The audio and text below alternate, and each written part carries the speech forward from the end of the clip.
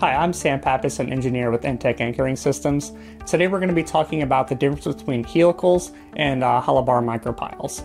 So there's two main ways that a pile gets its capacity, either through skin friction along the sides of the pile or through in-bearing. And that's the main difference between a helical pile and a micropile. A helical pile is going to be getting its capacity through in-bearing on the plates, whereas a hollow bar micropile is going to be getting its capacity through skin friction along the entire length of the pile. So with that, there's going to be some differences on the spacing requirements for the two pile types. Each of them are going to adhere to a 3 diameter spacing, but a hollow bar micropile diameter is going to be based on your grout diameter, which is typically anywhere from 4 to 8 inches, and a helical pile is going to be based on the plate diameter, which is going to be anywhere from 6 to 14 inches. So as we discussed, a helical pile gets its capacity through in-bearing on these helical plates. As the pile gets loaded, the load is transmitted down the shaft onto these plates. When these plates load the soil, it creates a pressure bulb that goes out at a 2-to-1 slope from these plates and typically is terminated at about 2 diameters down from where the load is applied.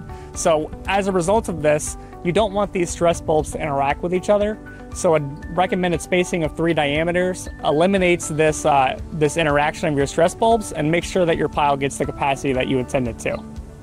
So like we talked about, hollow bar micropiles are skin friction piles. So as they're installed, grout gets continuously pumped through these holes during the installation, and you're left with a grout column that is at least the size of your bit. Typically the grout permeates the surrounding soils, and this grout column will be oversized as compared to your bit, but it is designed for the size of your bit.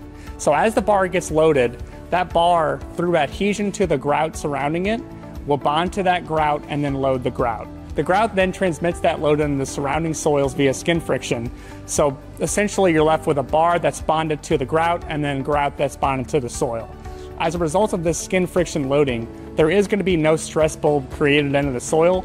However, you still want to space them at 3 diameters apart, just to make sure you're taking advantage of any of that improved soil between your piles, and you're also making sure that you're not going to have any issues with any sort of lateral effects of piles that are spaced too closely. When it comes to selecting whether a helical pile or a hollow bar micropile is going to be better for your particular project, the two most important things are going to be what is the load and what are the soil conditions.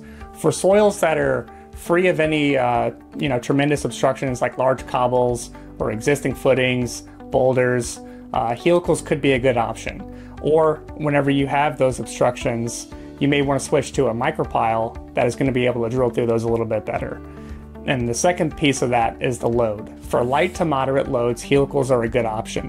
Whenever the load becomes moderate to high or even very high, thinking about switching to a hollow bar micropile, or if you have shallow bedrock conditions paired with those high loads, a micropile is going to be a good option in those cases. If you have any questions about your particular project, feel free to reach out to us through our website at intecanchoring.com, and we can help you figure out whether helicals or micropile is going to be the best fit for your particular project.